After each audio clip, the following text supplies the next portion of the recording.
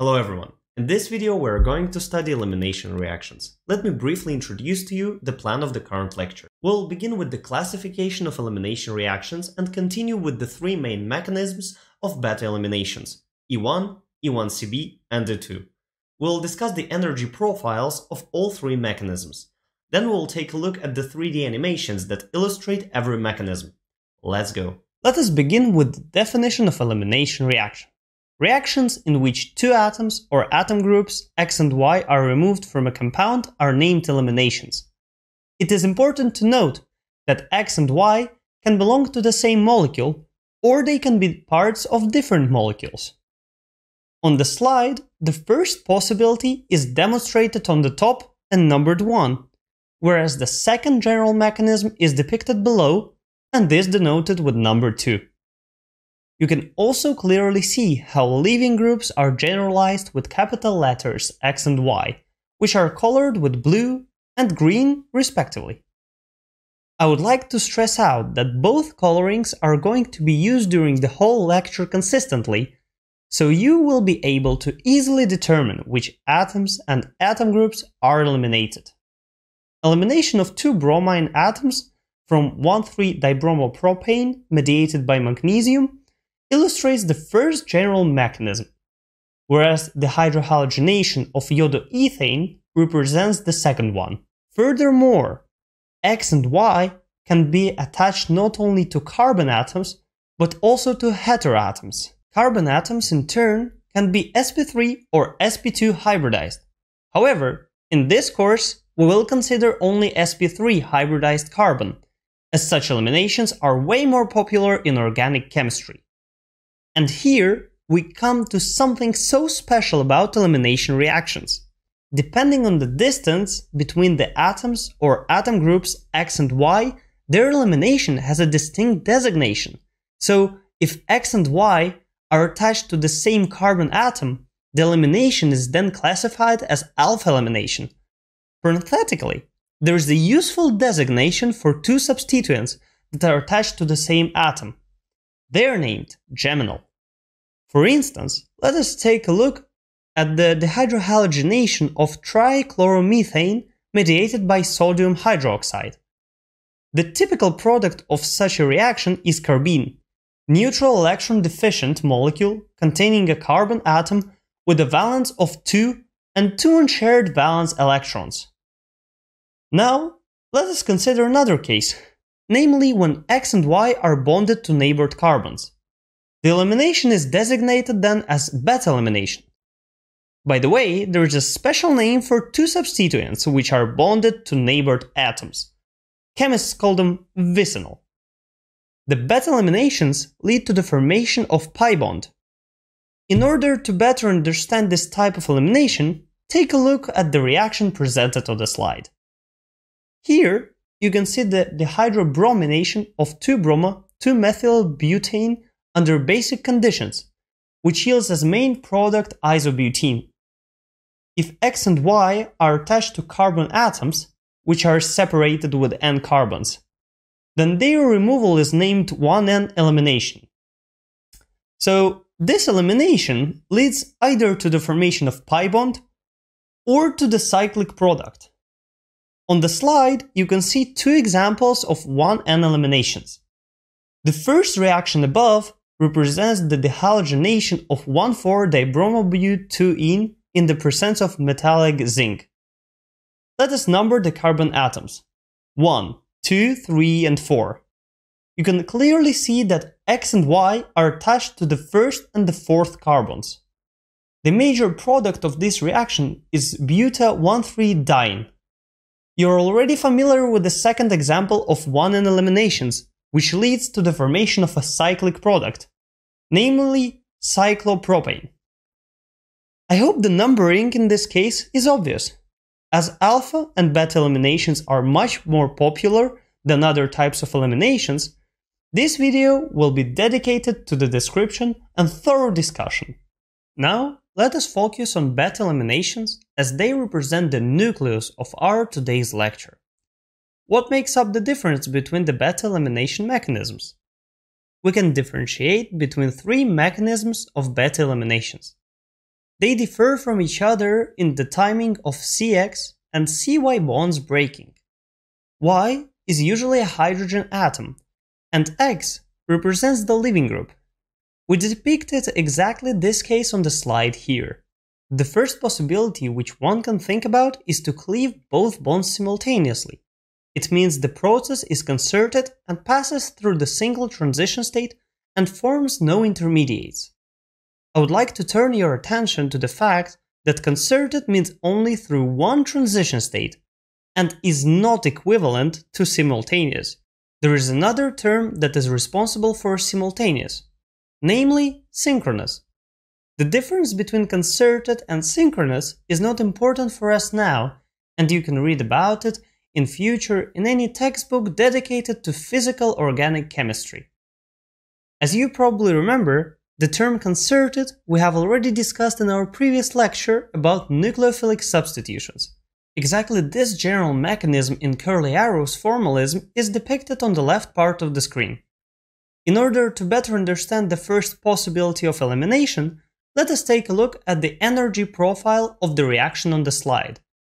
It is obvious that it is a graph, where the reaction coordinate is an independent variable and energy is the dependent one.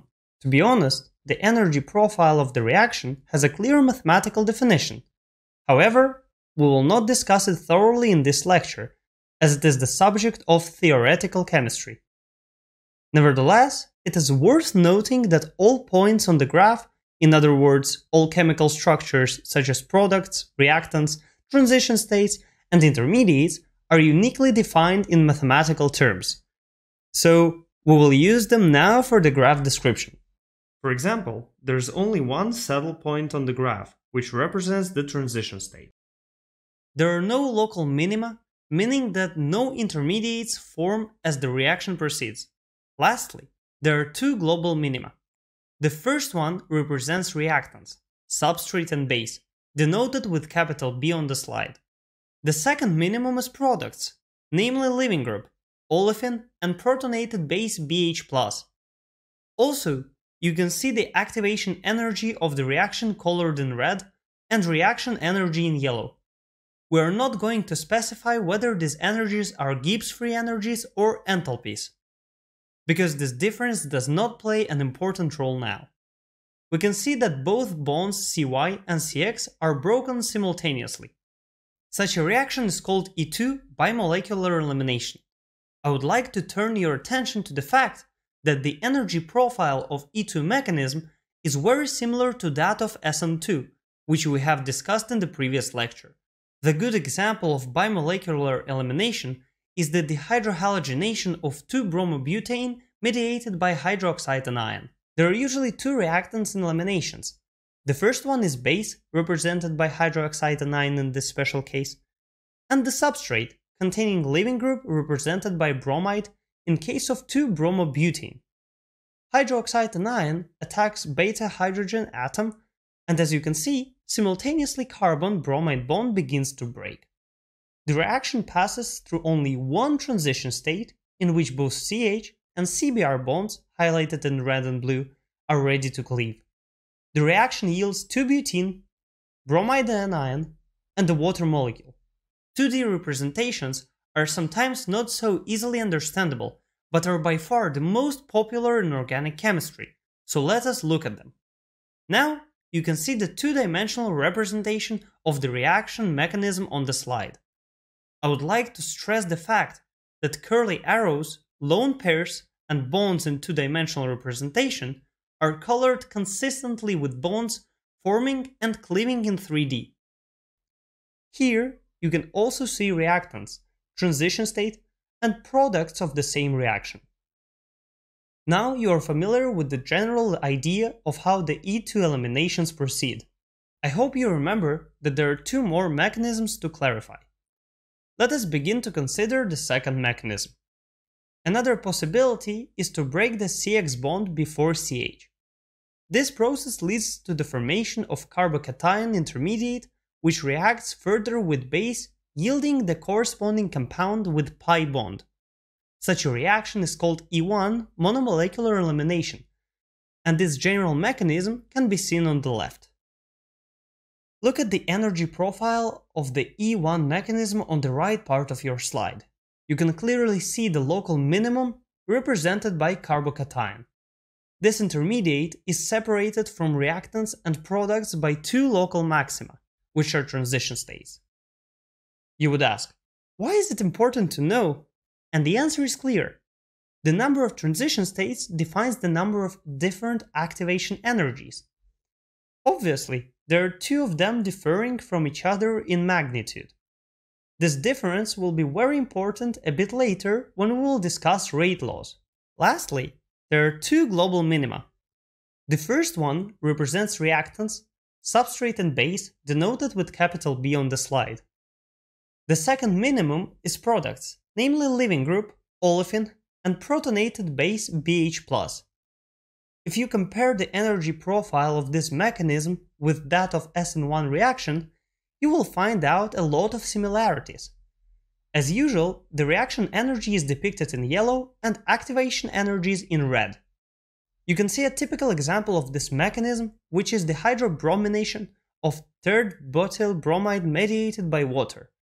The first step is represented by heterolytic cleavage of the CBr bond.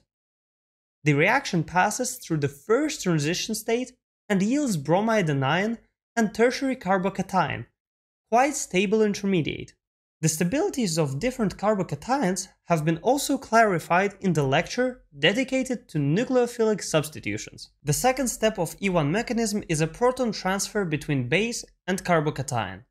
Obviously, water acts as a base in this case.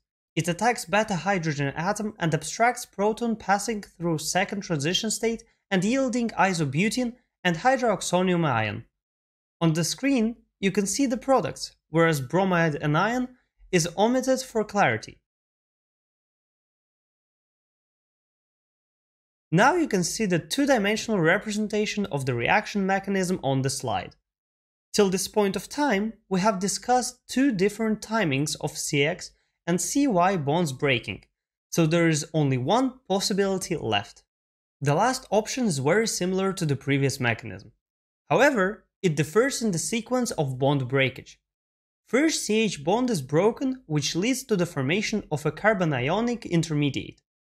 The second step is represented by the CX bond break, which leads to the formation of pi bond and anion. Such a reaction is called E1CB, elimination from the conjugate base, because X is eliminated from the carbanionic intermediate, which is the conjugate base of starting material. As usually, the general mechanism of this reaction is depicted on the left. The abbreviation EWG means electron withdrawing group. We will discuss it in detail a bit later in this lecture. Let us briefly examine the energy profile of this mechanism, because it is the only way to understand the kinetics later. It can be found on the right. We can see that it is very similar to that of the E1 mechanism. The main difference is the negatively charged intermediate and the opposite sequence of CX bond cleavage and abstraction of the proton by the base. Furthermore, the activation energy of the first step is smaller than that of the second one. Several reactions follow this type of elimination mechanism. For instance, the formation of acrylane from beta-hydroxypropanol mediated by hydroxide anion. During the first step, proton is abstracted by hydroxide anion, passes through the first transition state, and yields stable negatively charged intermediate, enolate, and a water molecule. Now you can see better the structure of enolate. The second step of E1CB mechanism is heterolytic cleavage of COH bond, which proceeds via second transition state and leads to the formation of neutral stable acrylane and hydroxide anion. The structures of products can be better seen now, where the water molecule formed in the first step is omitted for clarity. The two-dimensional representation of the reaction mechanism is depicted on the slide. Ultimately, here is a brief summary of all three beta-elimination mechanisms, so you can explore the key differences between them. This was the last topic for today. Let us make a small recap of what we have learned. We have begun with the classification of eliminations and supported them with examples. Then we have defined the elimination reaction and proceeded further with the thorough discussion of the most important elimination mechanisms, which differed in the timing of the CX and CH bond cleavages. We have evaluated the general mechanisms of E2, E1 and E1Cb and afterwards inspected corresponding energy profiles. Lastly, we have seen the 3D animations that illustrate every mechanism and compared them with the corresponding two-dimensional representations. In the next video, we are going to learn everything related to the kinetics of all discussed mechanisms. Furthermore, we'll evaluate the influence of different factors such as carbocation stability, leaving group ability, the polarity of solvents, and base concentrations on the E1 mechanism. I would like to remind you that if you have any questions related to this video or any topic in chemistry, biochemistry, or pharmaceutical sciences, you are more than welcome to ask them on our website or in the comments to this video. Don't forget to give us a like and subscribe to our channel. Thank you very much for your attention, and we'll meet once again in the next video.